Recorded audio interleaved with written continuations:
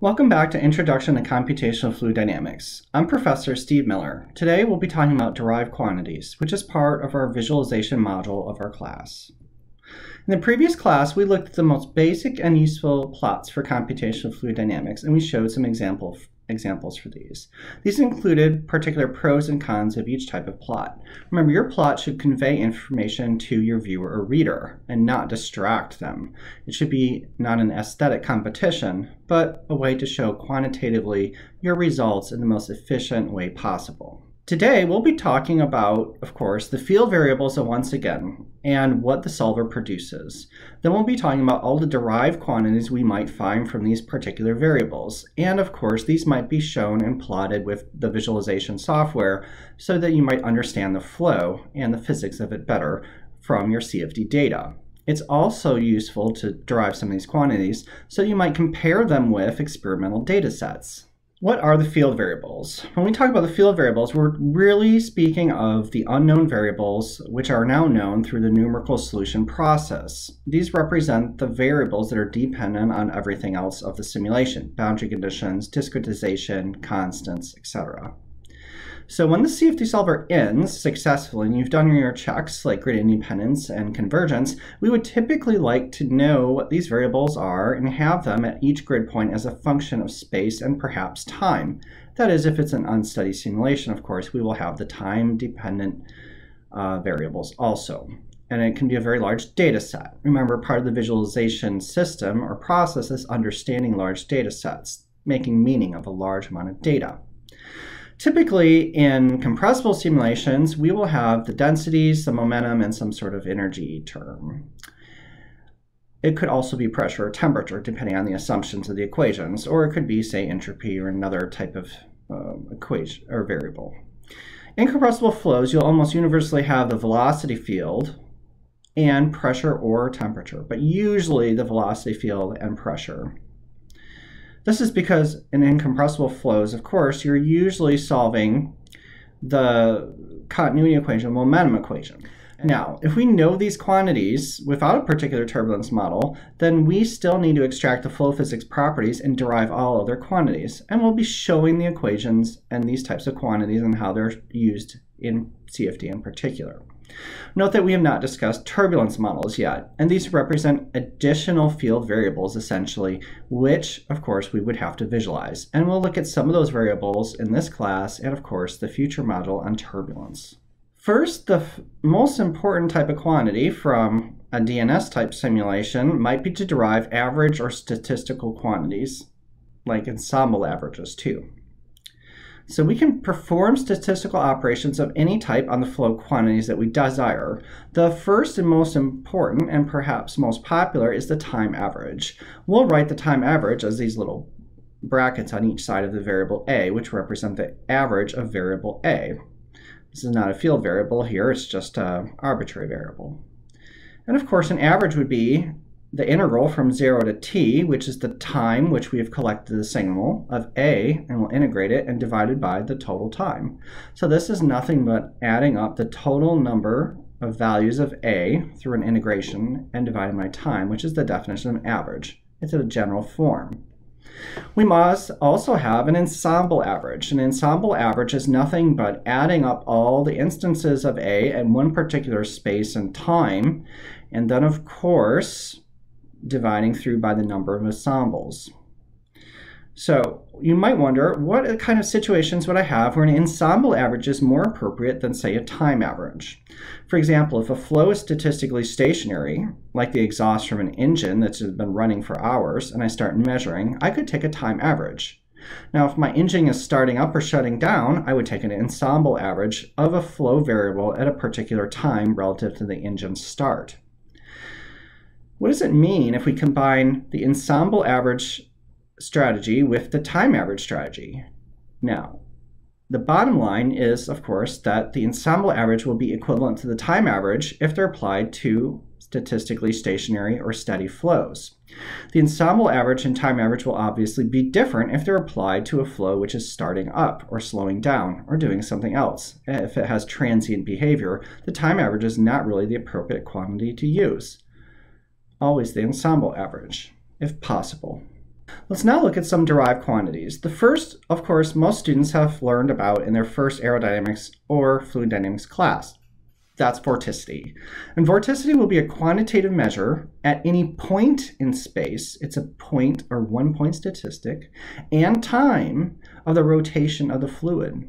On the right, we have a very famous photo from NASA looking down the airfield, and they've put a large plume of red smoke and let an aircraft take off through it, which is shown in the lower left of the figure. Now here's the center of a vortex. You'll see that the vortex is a spatial property and vorticity is a 1 point statistic.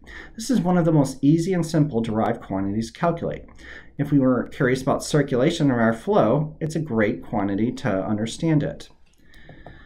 The vorticity we'll call zeta on this slide, and we'll use it interchangeably in many groups, or omega, and it's nothing but nabla cross u. It's the cross product with the velocity, essentially. Now, you'll see from the plot here easily that vorticity is not a vortex. A vortex is a spatial structure and is not a 1 point statistic. Vorticity is a 1 point statistic. Now, another interesting derived quantity might be these vortex tubes. And when we looked at visualizations previously and in the future, you'll see that some fully turbulent unsteady flows contain many tiny little tubes, apparently. Well, these are essentially tubes of vorticity. Here we're plotting or showing vorticity tubes. How do we do that? Well, we look for a vortex line, a vorticity line, which is a line which is everywhere tangent to the local vorticity vector, and it must obey this particular equation, which is a derived quantity because, of course, we're finding omega, and then we're finding lines or contours in space that obey this particular equation. And they'll, of course, make up these tubes or evolving surfaces within the turbulent flow. This is dx over omega sub x, dy over omega sub y, and xz over omega sub z. These are the vorticities in the x, y, and z direction, respectively. Excuse me, this should be a dz. Now, a vortex tube will be a surface in the continuum formed by all vortex lines passing through a given closed surface in the continuum. Now, the strength of the vortex tube is the area integral of vorticity in any cross-section of the tube. This will be consistent down the length of the tube. For example, if we have these vortex lines which make up the tube or surface which wraps around itself, we might integrate across it at any one particular plane. This would be what we define as the vortex strength. It's the integration of vorticity across the plane. This should sound very familiar to you of a particular quantity which you've learned in your previous classes that has to do with circulation. Which brings us to, of course, circulation itself. Circulation is a line integral around a closed surface or curve of the velocity field. It will be related to vorticity by the following equation. Nabla cross V is, of course, the vorticity of the flow. Now, the circulation will be some kind of integration of vorticity. Here's Stokes' theorem, the same Stokes, of course, of the Navier-Stokes equations. He says a surface integral of omega, for omega, will be equal to the contour or circular integral around the circumference of the vortex tube, in this case, of the velocity with each length element L. We'll call that capital gamma for circulation. With this definition, we can integrate over any particular part of our CFD, and we can do that with a surface integral within the flow, or we can do that a line integral over some vortex tube. It's our choice. In practice, it's much easier to calculate the right-hand side of equation. This whole process is shown graphically in the lower right. Here's some arbitrary surface in green. That would be represented by, of course, ds. And every part of the surface, there's some vorticity with unit normals. We, of course, take omega and multiply by each differential element a and add them all up to approximate the integral. We could also just simply integrate around the surface. It's much harder to integrate around the surface for particular vortex and flows. I prefer to find the surface integral. You'll see it's easier in practice. Now, you might infer that the vorticity is the circulation per unit area about an infinite loop. That's what essentially this Stokes theorem is showing, which you've learned in Calculus 3, but maybe just didn't apply it to the fluid dynamics problem. You might also write that the flux of the vorticity is the circulation. So it's two physical ways to look at this quantity now, and you'll easily find it through CFD in your visualization software. The next quantity of interest is, of course, helicity.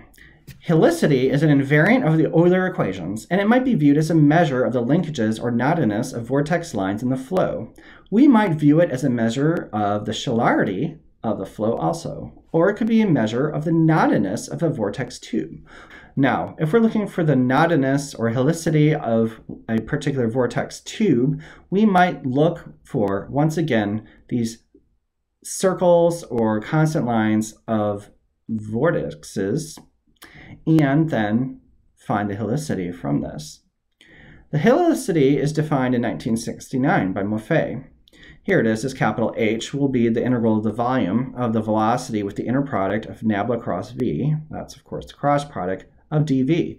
So you see this is actually a volumetric integral over some part of the space of the flow. We can do this piecewise and look at these terms throughout the flow and plot them as a contour plot. For example, we would not necessarily evaluate helicity over the whole volume. We might actually do it on a per volume basis, that is for each volume element, finite element, or finite difference grid point to find the helicity. You can view helicity as particular high values of its density will be associated with locally high values of swirl. The velocity is large and the vorticity vector is aligned with the velocity. Visualization strategies have come into play and use helicity to locate vorticities to differentiate between primary and secondary vorticities and to mark their separation and attachment lines. This is shown over on the right-hand side of the figure, where we have the so-called flow within a heart. This is a little bit simplified, but on the left we have streamlines, which are rather hard to see what's happening, but you get a general idea. On the right, there's the same plot of the same streamlines, but helicity is shown. You'll see that there's very bright parts of helicity in the pink regions and low in the blue. What does this mean? Of course, very high regions show where these particular vortex tubes are separating from each other. You can see this happens on the right side and in the top, where the flow is splitting in two different directions. It's a great marker for that, to understand general flows. Where these tubes are not separating from each other, you might view helicity as these tubes are being generally packed in parallel to each other, much like packed strands of spaghetti. They're not separating from each other.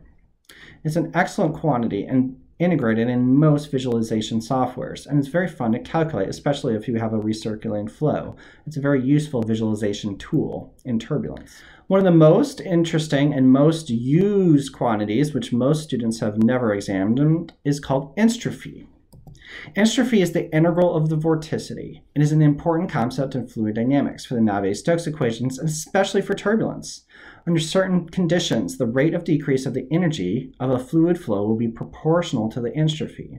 So, in this case, when we're studying turbulence and there's certain criteria being met, the rate of decrease of energy will be proportional to the entropy. Let's define it. Entropy is the most simple definition on the right. It would be the magnitude of nabla cross v, which of course is vorticity, squared, over any particular set of dimensions. For example, in 2 dimensions, we would write it as the magnitude of omega squared integrated over the surface. In 3 dimensions, we would do a 3-dimensional integral to find the total entropy. Now in practice, it'd be nothing but omega squared, the magnitude of omega, and square it at every particular grid point in the flow. This is shown in the particular entropy of the turbulent boundary layer shown on the lower part of the page.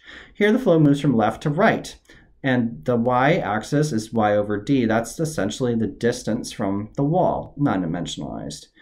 Entropy is colored by these bright orange and white reddish lines. White was the highest and black is the lowest in terms of the color scale. So you see here, out here with my cursor, there's absolutely no entropy because of course the vorticity is 0. Here the magnitude of vorticity is very large, its largest values. This can really show energy dissipation rates in some sense according to the vorticity and entropy theory. This is another useful derived quantity which helps you visualize flows. One very popular metric is viscous dissipation, and this is nothing but evaluating the right-hand side of the viscous terms of the Navier-Stokes equations. This can be written compactly on the left for one particular form. Viscous dissipation is useful because it indicates regions in a flow where irreversible losses occur. This viscous dissipation will involve, of course, viscous term, velocity, the coefficient of viscosity, and be written as perhaps phi here. One example of this viscous dissipation is shown on the right, where we have, of course, plots of streamlines, and we've colored in areas where we have high viscous dissipation. It can be, of course, calculated only if you know the velocity and viscosity terms. That's really all you need to do a proper calculation. And, of course, it could be a volumetric integration. If you integrate the viscous dissipation of the whole domain, then of course you would calculate the total viscous dissipation. You'd also plot it on a per element or grid point basis to find out regions where the highest viscous dissipation is occurring. This can also be very useful. Remember, the viscous dissipation is essentially an energy transfer term. The energy is being transferred from the kinetic energy of the flow into heat and acoustic waves, mostly heat though. One of the most popular and interesting types of derived quantities is the so-called Lamb vector. And there was a search for a very useful vector, which Coleman and Oman in 2004 proposed. They said that the Lamb vector will be the cross product of the velocity and vorticity. So initially, we already have the velocity from the flow. We then find the derived quantity vorticity, and we take their cross product. This is essentially the Lamb vector. It is a vector found from the cross product of velocity and vorticity, an interesting quantity. You can see that anywhere in the flow, if velocity is 0, vorticity is 0, of course the Lamb vector will be 0. Think about the physical meaning of this, and we'll illustrate this in a second. If we look at the momentum equation in this particular form, the left-hand side is pretty typical, and so is the right-hand side. We might rewrite it using the new definition of the Lamb vector as the third equation. If we do that, we will find this particular equation. Partial v partial t minus the Lamb vector equals negative lambda of h, which is essentially an energy term, minus the velocity v of lambda cross zeta. Here, once again, of course, zeta is the vorticity. Here, h is the pressure divided by density plus the kinetic energy plus, of course, some potential term. Now, if the flow is incompressible and inviscid, if we make these two assumptions on our equation, we'll then have I will be nothing but lambda, that is the gradient of our energy term h. So what have we done? We have defined through this process a new potential function for a particular type of flow if it's incompressible and inviscid, and it has vorticity in it. That's a very interesting process. Of course, all this was performed originally and viewed by Horace Lamb, which we'll talk about in a second. We can also find h in a little bit different way. We might show that the Laplacian of h will be nabla dot of the lambda vector, the inner product, will also be equal to lambda with the inner product of the velocity cross the vorticity, which of course is lambda. That's a different way of expanding it out. We can now take this new definition and rearrangement in the equations, if it's compressible or incompressible, it doesn't matter, because of the definition, and form new kinds of isosurfaces of h if we so desire, which is a type of energy. And they will contain both the velocity and vorticity. Now, if the flow is viscous, then the Lamb vector is rotational, and by the Helmholtz decomposition, it can be written this way. We can further decompose the Lamb vector through the Helmholtz decomposition approach. What does this mean? We decompose the Lamb vector into both two parts, an irrotational part and a rotational part of the vectors. There's a process to do this, and the mathematical form is shown here. The Lamb vector would be, of course, something like nabla h plus the cross product of nabla cross psi. Here, psi is a vector potential for the lambda, real part of the lambda vector. This will be used for detection of vortex cores and regions of shear and axisymmetric swirling jet flows, as two examples. Let's look at two examples of the Lamb vector. This is the so-called Moffett vortex that has no swirl. Interesting that a vortex has no swirl.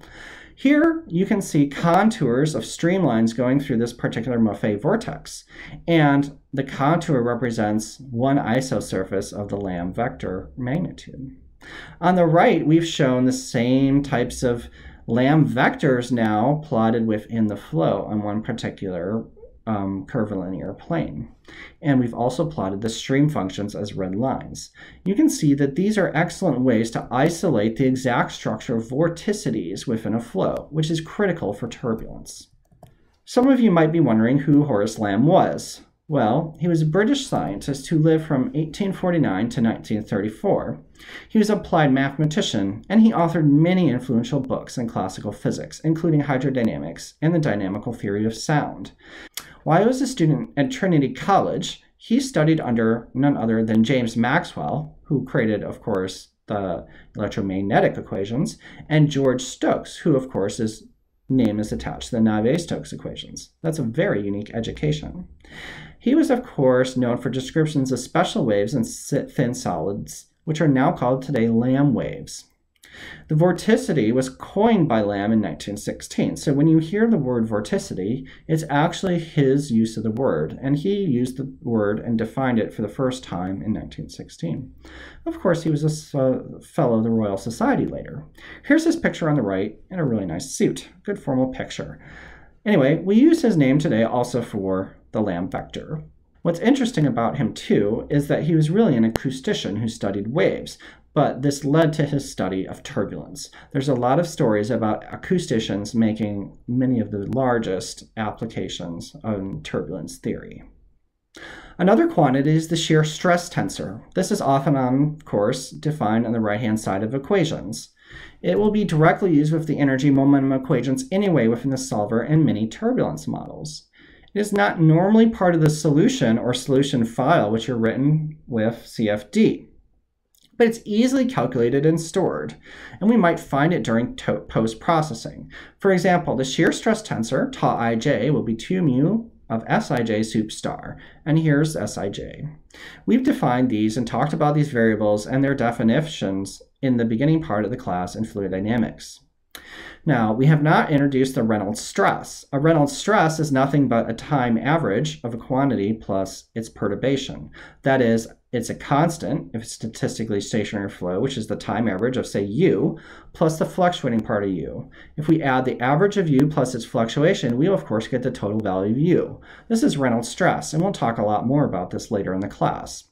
We can then take the Reynolds stress and formulate, we can take the Reynolds averaging and then formulate the Reynolds stress. Just like we have the viscous stress tensor from the Navier-Stokes equations, there's another set of equations which we'll derive in this class called the Reynolds average Navier-Stokes equations.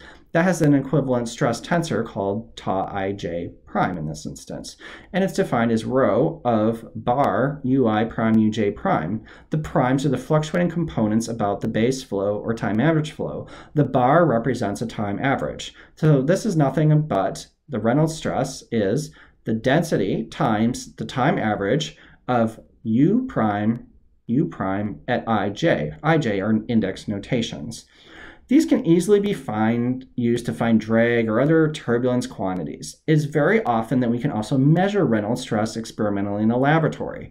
This is part of the reason why it's so important to keep track of this problem in a CFD code. Let's look at one example of Reynolds stress. Here's flow through a turbine cascade, where we have plotted and shown one of the turbine blades. We have periodic boundary conditions on the top and bottom, and flow moves from left to right. We've also plotted streamlines. Streamlines are coming in, and of course, they're going around the flow. There's some fence in the flow, too, which alters it. Now, in this particular flow, we've shown contours of the magnitude of the shear stress within the flow. This is where the most turbulent shear stress is occurring, and you'll see it's not within the boundary layer at all. It can happen in the large areas right in the middle of the flow. This leads to large dissipations of course, turbulent kinetic energy and all kinds of other issues. It's a critical quantity in the theory of turbulence in the prediction of computational fluid dynamics codes. This will be stressed in our next module on turbulence. Next, we have turbulent kinetic energy. Now, in fluid dynamics, the turbulent kinetic energy is a critical term because it is the mean turbulent kinetic energy per unit mass associated with the eddies of the turbulent flow. So, just like we have a kinetic energy, we also have an equivalent turbulent kinetic energy. There are actually two different measures of the energy within the flow, especially if there's turbulence. It's much more common in CFD to examine turbulent kinetic energy than it is to look at the total kinetic energy of the flow. Now, physically, the turbulent kinetic energy is characterized by measures of root mean square velocity fluctuations. We've just talked about Reynolds stresses, where the prime values represent the fluctuating quantity about a base flow. Now, the mean kinetic energy per unit mass will be 1/2 of the averages of the velocities at every particular grid point. So we calculate this on a one-point statistic or grid point basis. The turbulent kinetic energy per unit mass, which we might write as bar E, will go as 1/2 of the R mass value, root mean square value of each of the velocity fluctuations. Root mean square. We take the prime, that's the fluctuating value of the velocity in the x direction, we square it, and then we take the time average. We sum up the three components, and of course we get the total turbulent kinetic energy at any one particular time and space at a single point on the grid. Now, we also have the mean kinetic energy and turbulent kinetic energy, as we've shown. These are both very useful for showing results, but TKE, turbulent kinetic energy, has very special and important meaning in turbulent flows, and it's most associated with the fluctuating part of the flow field about an average. So that is, the turbulent kinetic energy is the measure of the kinetic energy of the turbulence at any point in the flow. That is a critical quantity. It shows how energetic it is. Many types of plots are shown and derived relative to turbulent kinetic energy. And we'll find equations to find turbulent kinetic energy and track it directly as a field variable in the turbulence modeling section of the class. Let's now look at some examples of turbulent kinetic energy. The first is from NOAA, which is on the top part of the figure. NOAA is our nation's leading scientific organization to study the atmosphere and the ocean. They are an amazing group of scientists, and of course you probably know them through their Hurricane Prediction Center, the NOAA Hurricane Center. Now, these are particular plots showing maximum values of turbulence, that is turbulent kinetic energy, or intensity in this case, between 6 kilometers and 12 kilometers above the United States. They've shown these in these particular plots. These quantities, as you might imagine, are very critical for pilots, for instance. This helps them track where to fly commercial aircraft and avoid regions of high turbulence. We've all been on commercial flights, or at least most of us, where we experience some kind of extreme or small amounts of turbulence, so the whole aircraft, of course, is vibrating. It's vibrating due to the turbulence within the air. By looking at turbulent kinetic energy through predictions or satellite data, or it's a derived quantity in that case, we can fly our aircraft in regions with low turbulence for more comfortable flights. In the lower part of the figure, we have a calculation of a turbulent jet. The flow moves from left to right. This white part is the nozzle. The lower axis is the axisymmetric boundary condition. There's a far field boundary condition, a static pressure outlet, and a stagnation pressure inlet within the nozzle. Now, this is a contour plot of turbulent kinetic energy. Here's the levels and scales. K here represents TKE, and they're normalizing turbulent kinetic energy by the jet velocity squared. Why? Because the units of turbulent kinetic energy are an energy quantity. It is U squared over T squared. That is a velocity squared divided by time squared term. In this case, meter squared per second squared. And of course, we can normalize by the jet velocity in this case, meter squared per second squared. This is the most typical way to normalize a plot of turbulent kinetic energy. The highest magnitude of TKE is shown in red, which is this large lobe connected to the nozzle exit. And you can see there's almost no turbulence or kinetic energy of the turbulence within the nozzle. And then there's this high-speed shear layer. The high-speed shear layer is a production mechanism of turbulence. The turbulence intensity will become higher and higher and higher within the shear layer. As it goes farther down the stream, the shear layer mean velocities relative to each other are smaller and smaller, and the turbulence becomes fully developed from this production rate system in here, and it starts to decay downstream. This can all be shown in the contour plot, and it's one of the most studied and popular flows in CFD. An extremely important derived quantity, of course, is dissipation. It is a simple and naive definition, perhaps, for some, but it is the rate of conversion of energy into heat. It is the dissipation of the turbulent kinetic energy in turbulent flows. So in a turbulent flow, like turbulent kinetic energy is the energy at a particular space and time, the dissipation rate is the rate of change of TKE into other types of energies. Now, this is only useful typically in theory, in theoretical fluid dynamics and computational fluid dynamics. In experimental work, of course, it's important also, but there's no excellent methodology to measure dissipation experimentally in a flow. Therefore, we need to try and measure the dissipation. We need to make sure that the dissipation is reasonable in our particular CFD solutions, if you can calculate it in a particular way. So try and directly calculate dissipation if possible. Of course, it's a derived quantity, so sometimes it's a field variable if we have a particular turbulence model, but this is not always the case. Some turbulence models will give us dissipation directly with our solution of the field within the field variables. Other times we would have to derive it from other quantities. Now, if it's a turbulent flow and we have turbulent models, we might have a dissipation which looks like the one in the middle of the page. Is the dissipation rate at which TKE, turbulent kinetic energy, is converted into thermal internal energy. Here, it's equal to the viscous term times time average, which is the bar, of partial ui prime partial xk, partial ui prime partial xk. Here we have two dummy indices, and of course we're summing over them. Now, this is a very large term, because of course we would hold I equals 1, then sum over k, then add I equals 2, then sum over k, then add I equals 3, then sum over k from 1 to 3, and add up all these terms. You can see it's rather large, expanded. Now, for compressible flows, the definition is actually a little bit different. If we make the incompressible assumption, of course, we recover the term I just showed. Incompressible form would have this form here.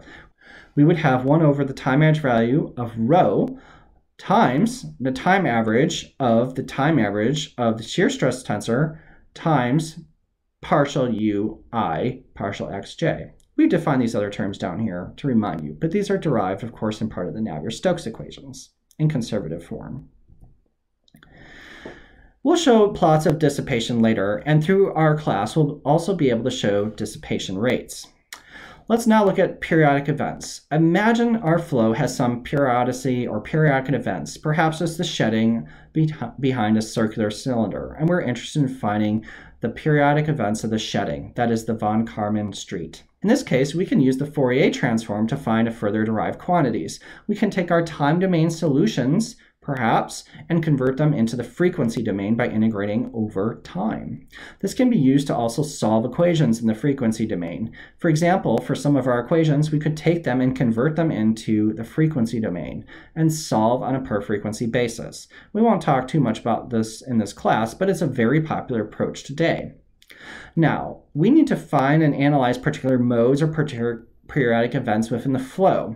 We would introduce, of course, the forward and backward Fourier transform. These should be familiar to the students in this class. For example, the forward Fourier transform will be f hat of psi will be the integral over all space of f, which is, of course, in the spatial domain here, with the Fourier transform part of the integrand, which is either negative 2 pi I x psi dx. Here, by integrating over x, we're transforming our variable x to psi. In the case of temporal work, we would change psi to, of course, omega, or frequency, f, and the right-hand side, psi, to, of course, omega, or frequency. X would be changed to time, t. The same thing can be done in the backward transform. Remember, if we take a forward transform of data and then take the subsequent backward transform, if we're doing it correctly, we should arrive at the same data. That is, the forward transform and inverse should give us the same result. Here's one example of looking at Fourier transforms with a particular set of data. On the x-axis, we have the engine order, or the revolutions. In the y-axis, we have the amplitude of the Fourier harmonics. That is, the coefficients of the Fourier transform of the particular variables. Here we've shown particular data between experiments and CFD as lines and dots respectively. You can see that if we take the data from the experiment and perform a Fourier transform in space in this case and plot the particular modes as revolutions and compare the same data with particular unsteady CFD, we're capturing the same trend. There's a little bit too much energy for particular cases between experiment and CFD up here, but we're matching right on at higher levels. And so it's very interesting for these types of systems, we can actually perform Fourier transforms and compare the modal amplitudes. And this is another important way to predict things. These modal amplitudes would be critical when looking at vibrational problems. Another major difficulty in CFD is examining and finding out where shocks are. For example, in the upper right figure, we have a Schlieren image of an X-15 type vehicle moving from right to left, and it's being held steady in the wind tunnel. The flow is moving from left to right.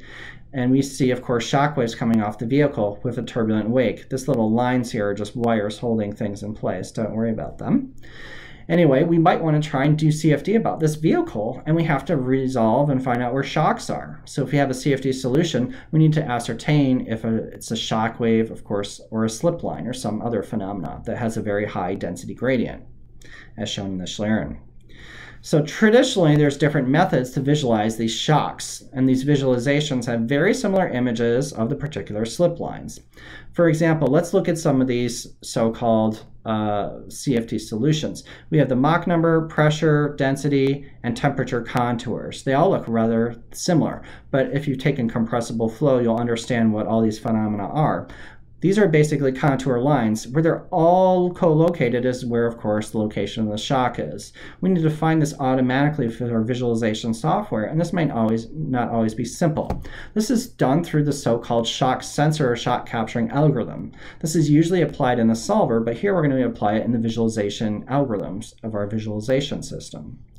Shock capturing can be ambiguous.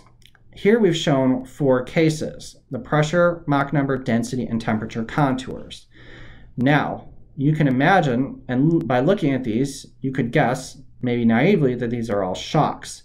But by plotting different quantities, there's actually 2 types of flow phenomena happening in these particular cases. This is critical in aerospace engineering, and often new engineers will be confused by these type of plots. They're not going to be able to distinguish between, say, shear layers and shock waves. In the upper left, we show that we have 3 particular shock waves. In the upper right, we show Mach number, and we see the same 3 shock waves, but the reflected shock is weaker, and there's a shear layer apparent.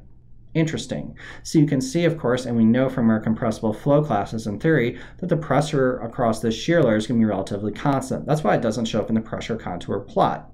In the lower left, we've shown density and temperature contours. So by comparing the pressure contour plot, in this case, with other quantities, we can identify perhaps what's a shock wave or shear layer. This becomes even more complicated and almost impossible to do manually and visually if we are in 3 dimensions, and if our flow is temporally evolving, that is time dependent and 3-dimensional, it's going to be very hard to identify what are shock waves and shear layers, because these types of plots can't be done hundreds of thousands of times to analyze a simulation to detect shocks for shear layers.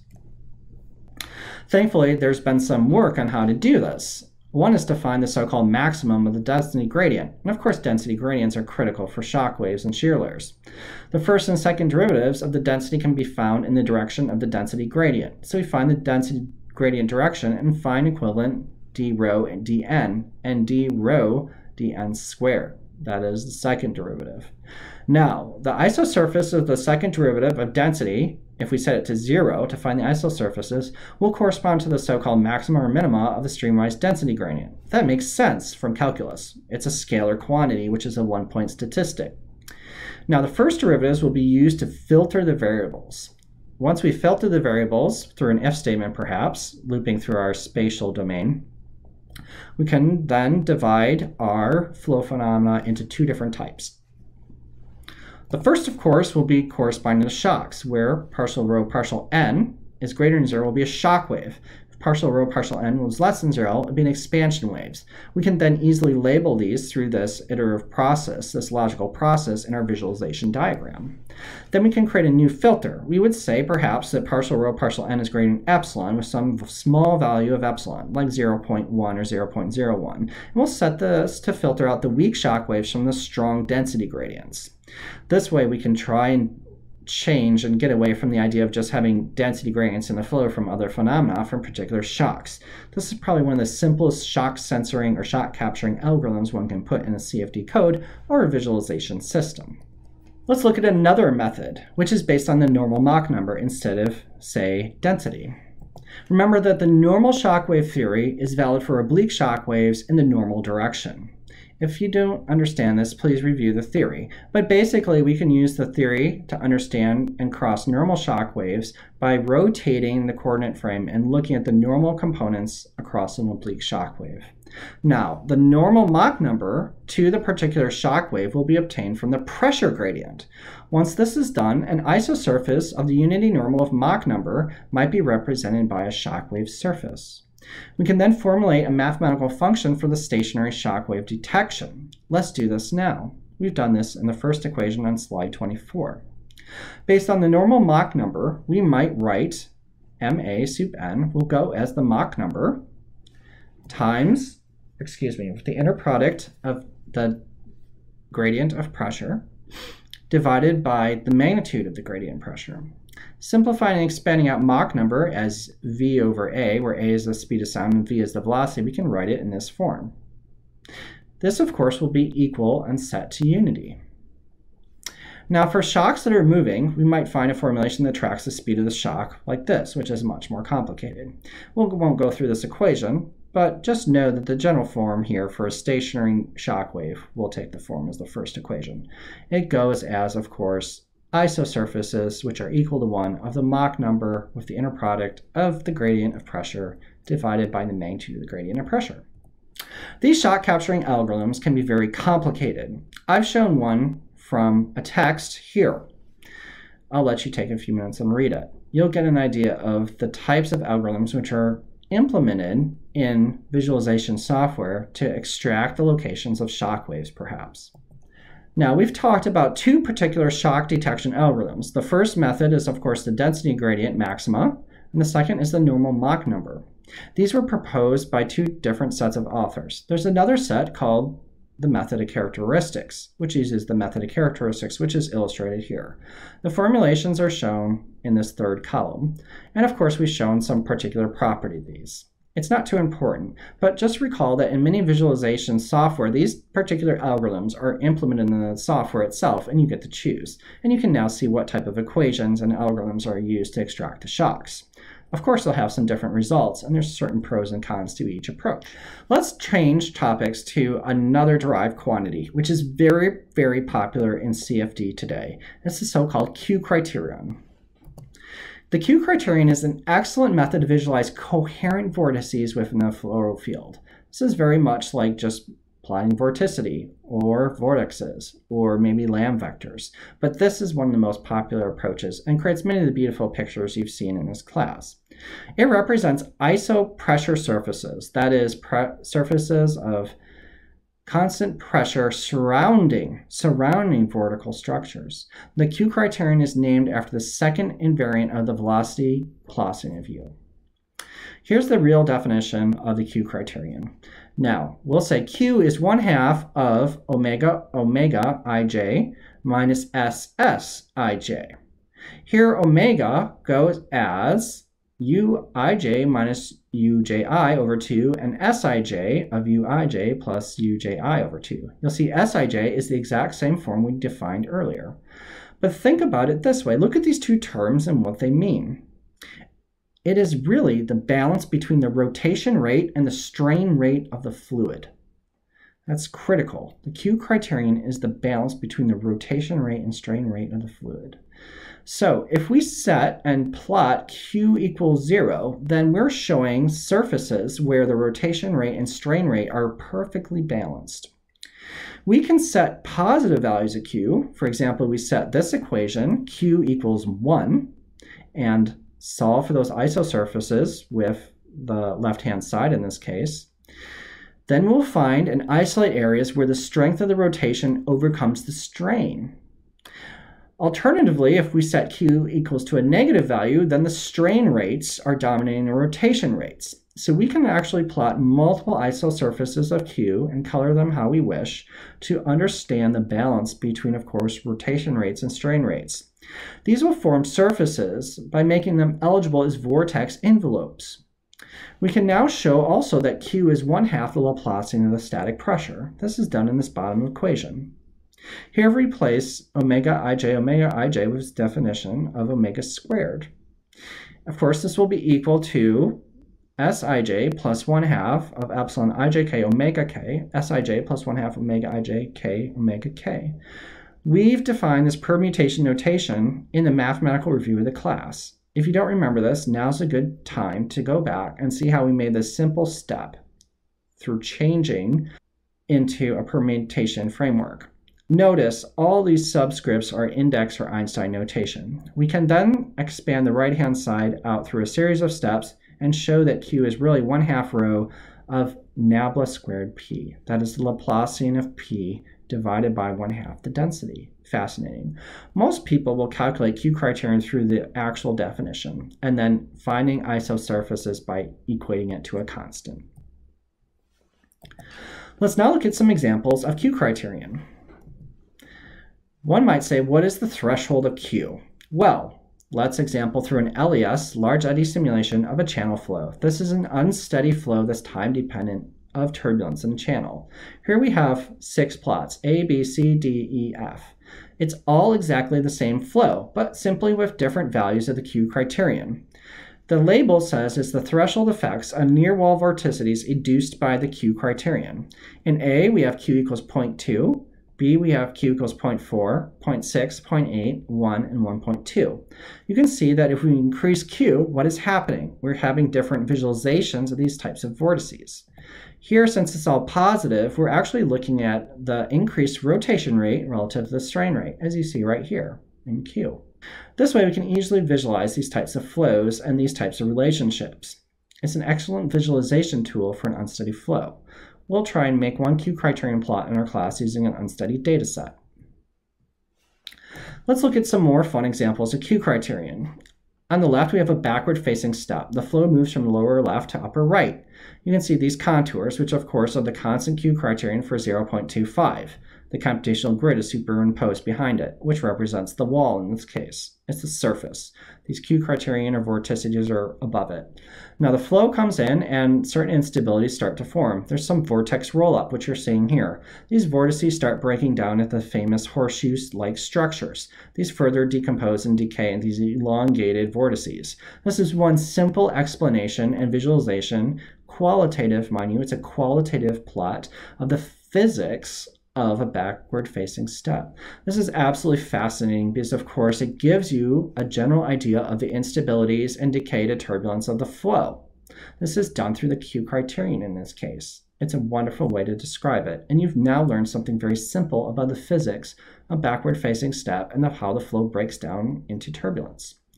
This can also be shown and explained in the same way for flow over cavity. Here, the blue is the structured grid on the wall. The green is the structured grid, which represents a hole in the wall or a large box. It's essentially the cavity. These are both surface grids, and of course, volumetric grids exist all and everywhere else in the domain. Here, through the Q-Criterion at 0.25, we've shown how the flow moves from lower left. It separates off the lip of the cavity and goes over the top of it. And these large vortices pair along each edge and they roll up and break down and they move downstream. They've labeled all these types of vortices, which all have particular names in the vortex theory of turbulence. There's primary vortices, which are the first ones, and then there's secondary and third and other kinds of vortices, which they labeled as the so-called necklace vortice and secondary vortice. That now completes our module on visualization. We looked at a number of visualization techniques, talked about software, kinds of graphs, and derived quantities. Almost everything we've done today is automatically done through excellent visualization software. And we'll generally use that software. If you write your own CFD code, sometimes, and many current codes do, find derived quantities at the end of the simulation or even during runtime. For example, coefficient of lift is a derived quantity from the field variables. You might track coefficient of lift with residual to see the convergence of a steady flow and solution. This is very typical, where they've taken a derived quantity from the visualization stage and put it in the solver. Nonetheless, next time we'll be moving to turbulence modeling in our turbulence modeling module. Thank you very much for your time today. I'm Professor Steve Miller.